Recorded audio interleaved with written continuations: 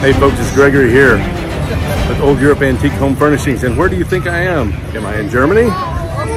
Am I in jolly old England? No, actually I'm just outside of Austin, Texas, the Sherwood Forest Fair. It's the Renaissance Festival and it's spring and that's what they do around here. So I wanted to include this in today's video. Some of the sights and sounds. Take a look at this castle over here. Not too bad, huh? All right, well, we'll talk about some antiques as usual, but I wanted to intersperse a few clips from the festivities as well. Let's get to it. Qu'il mange de la brioche. These were the infamous words uttered by Queen Marie Antoinette in the late 18th century, just prior to the French Revolution. And she paid for them with her head. I'm just kidding. Actually, I think a lot of historians would debate that point as to whether or not she ever spoke those words. But that's not the topic of today's video. The topic of today's video is Empire-style furniture. And as you can see, I am joined by Napoleon Bonaparte himself. Actually, it is only a sculpture of Napoleon on a green marble plinth. And spelter just simply means metal. And you may be asking yourself, well, what does Napoleon have to do with Empire-style furniture? And the answer is quite a bit, and that's what I want to talk about today.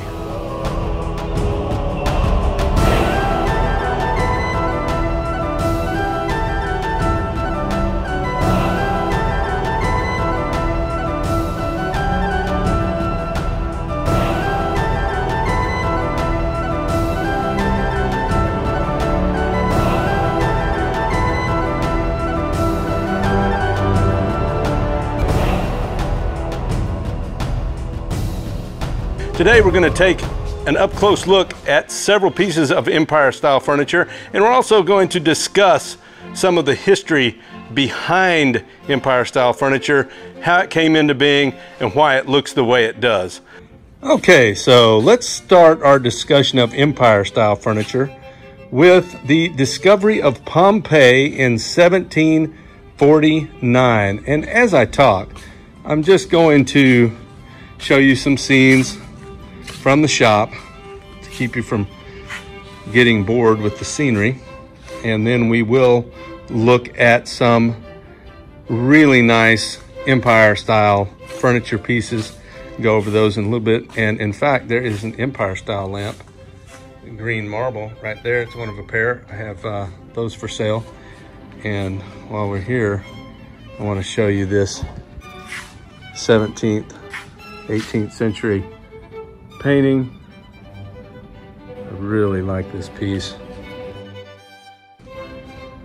It's just had a bit of a refit to the frame. Some of the edges had some issues, so those have been restored. But 1749 was when Pompeii was discovered. And as you can imagine, that had a significant impact on the imagination and the creativity of Europeans at the time. I mean, that was quite a discovery to be able to see those streets that were so old, their classical designs. In fact, that's really what inspired a shift from the Rococo, exceptionally exaggerated curvilinear pieces of furniture, to the Neoclassical period. Of course, there was a period of transition, 1750 to 1770. This is known as the transition period, and there was a lot of furniture that was produced during that time. But by 1770, you really were into the Neoclassical period of furniture design and also architecture. It had effects that rippled throughout society in many ways. Now this is an Empire style piece, probably a late 19th, probably a 20th century piece. Really nice piece. There was a lot going on in France in the 18th century, and if you recall your history, In 1776, the American Revolution happened, and it wasn't too long after that, in the early 1790s, that the French decided to have a revolution of their own. It was at that point that Louis XVI and Marie Antoinette lost their heads, and the monarchy gave way to a republic for the first time.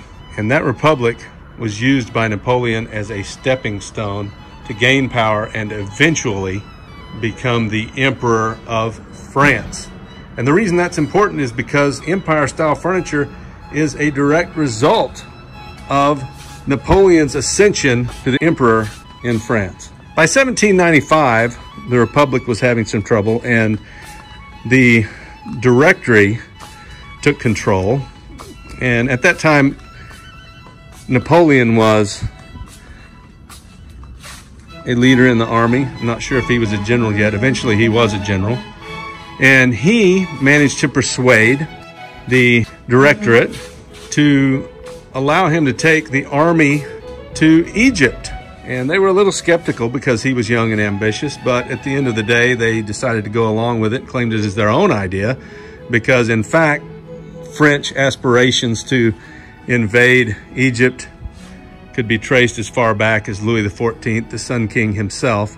So Napoleon took his army and 160 scholars, and they headed off to the land of Egypt. And while the campaign itself was not terribly successful, they did manage to learn a few things about Egypt, and more importantly, the things that they saw there, such as the Sphinx and some of the other designs and lion motifs and whatnot, had a big impact on the furniture when they got back to France. You had the Neoclassical period from 1770 to 1790. Then you had the Directoire period from 1790 to roughly 1800, and from a little after 1800 to 1820 or so is the official Empire style period. And Empire style really, although it still maintains and retains some of the linear aspects of the Neoclassical period, it also adds in some of these more exotic motifs. You have lion's heads, very Egyptian-esque looking motifs. And so that's how those became incorporated into French furniture. Now I want to show you this armoire. This is an Empire style armoire. It's a beautiful piece with gilt bronze fittings. Okay, now I'm taking a little break from my live commentary at the shop as I'm editing, because I want to read to you a quick passage about Empire style furniture. Generally, the Empire style was characterized by a classicist, austere, and rectilinear basic shape with a predilection for semi and fully sculptural gilded metal decoration or carvings with gilding, and antique style partial staining. This abundant representational ornamentation is derived from Egyptian, Greek, and Roman antiquity.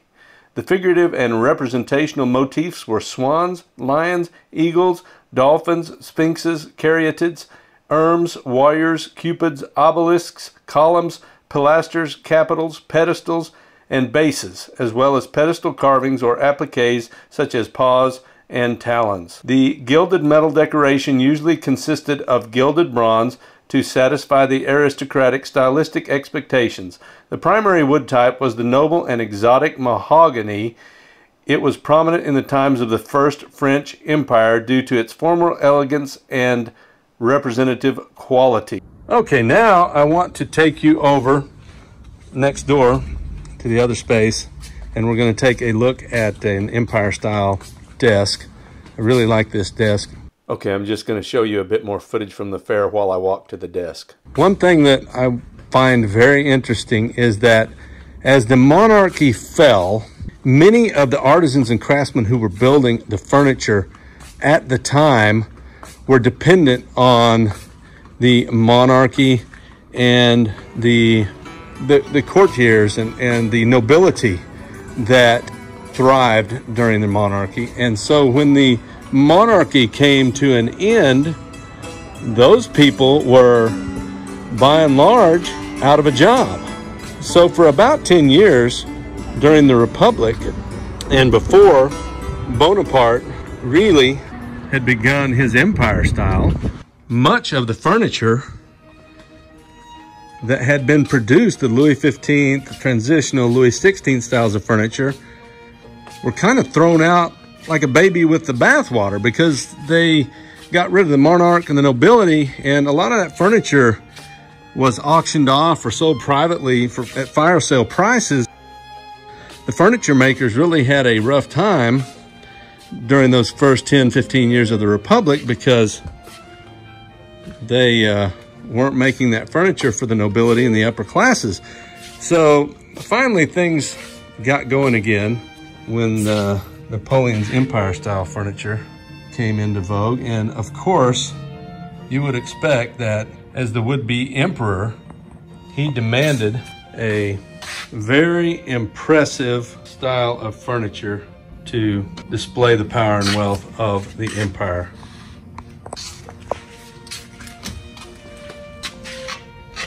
You can see that very well. It's kind of dark. I will point this out. I have this map here. This was taken as a war prize by U.S. troops from Hermann Goering's castle, and it's an aerial map, navigation map.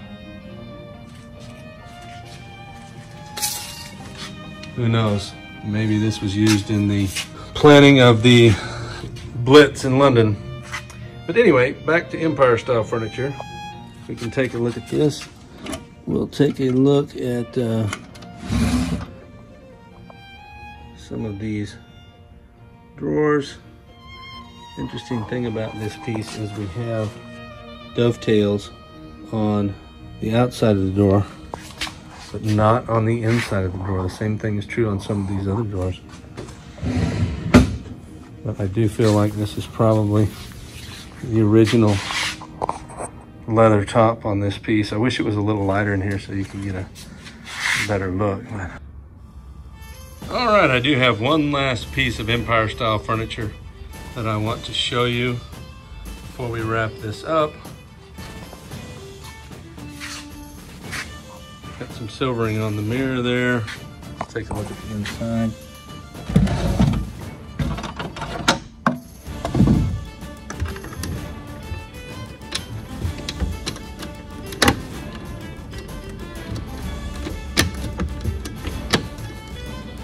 Definitely a French lock, double lock.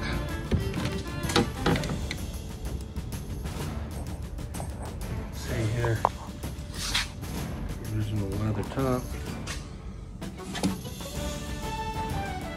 Dovetails on the drawers.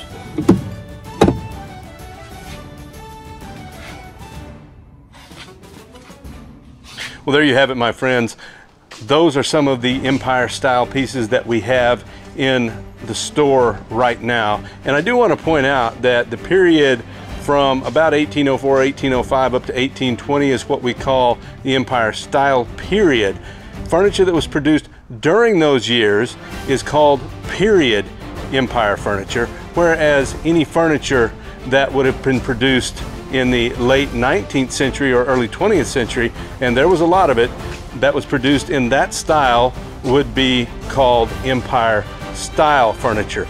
Now, it might well be antique if it's over 100 years old and in the style of the empire, but it would not be period empire furniture. So with that, we're going to go back over here and pose with the man that's responsible for it all, Mr. Napoleon Bonaparte. I hope you enjoyed the video. Please hit the like button on the video and subscribe to the channel, and we'll see you next time.